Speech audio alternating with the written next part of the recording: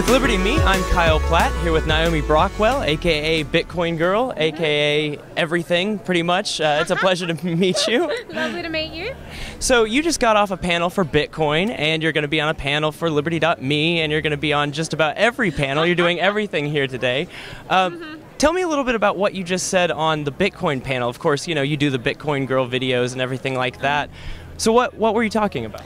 Well, the Bitcoin panel, basically what I wanted to get out of the panel was the fact that there's huge misrepresentation of Bitcoin in the mass media. And a lot of the people who came to the panel, they didn't really understand it that well, and they were a bit skeptical of it. And you see that a lot. You see that the people who have the most criticism of cryptocurrency come from the least informed sectors of society.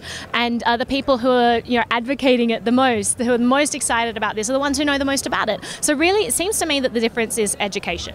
And that's really what I wanted to get out of this panel. So we had 4 amazing speakers on there, all coming from different aspects of the Bitcoin community. And I just feel that it really helped instill some confidence in people, and it also sparked some interest. You know, there was a lot of curiosity there, which is very exciting. And hopefully it will inspire people to go off and learn more about it themselves. There's only so much you can get from a short panel. But hopefully, you know, that's the first step people will take to really learning more about this very exciting technology.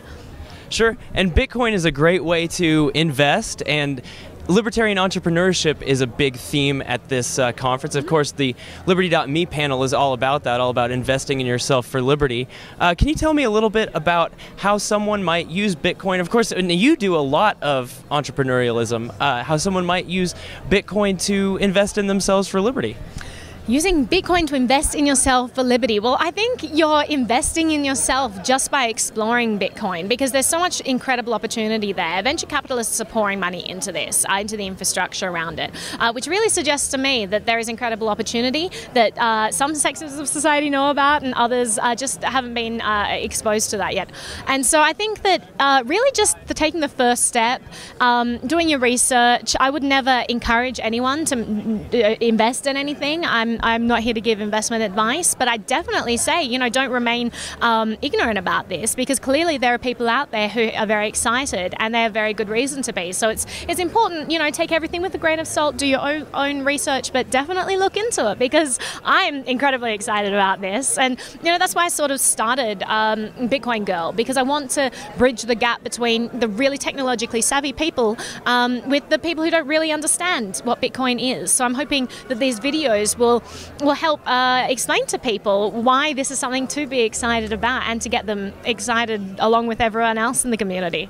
Well, sure. I mean, it's so much fun here. You know, you've got the Bitcoin stuff, you've got 3D printing, you've got Liberty.me, you've got all of these things which are the cutting edge of technology right now, especially on the internet. And libertarians are on the forefront. I just think it's fantastic. Yeah, I love this conference. It's my favorite time of year. This is my 3rd year. My 2nd year speaking, and as you said, yeah, I'm on 3 panels this year.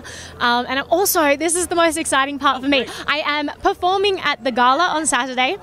We're doing a spoof of Camelot, which should be very fun. And get this, I am going to be singing on stage with Steve Forbes, Grover Nordquist, Matt Welch, Mark Scouser. Like, I mean, the people who are performing in Camelot are not your typical, the typical people you'd associate with the performing arts, but it should be a riot. So I'm very excited about being able to play Guinevere and do some singing, as well as discuss monetary policy.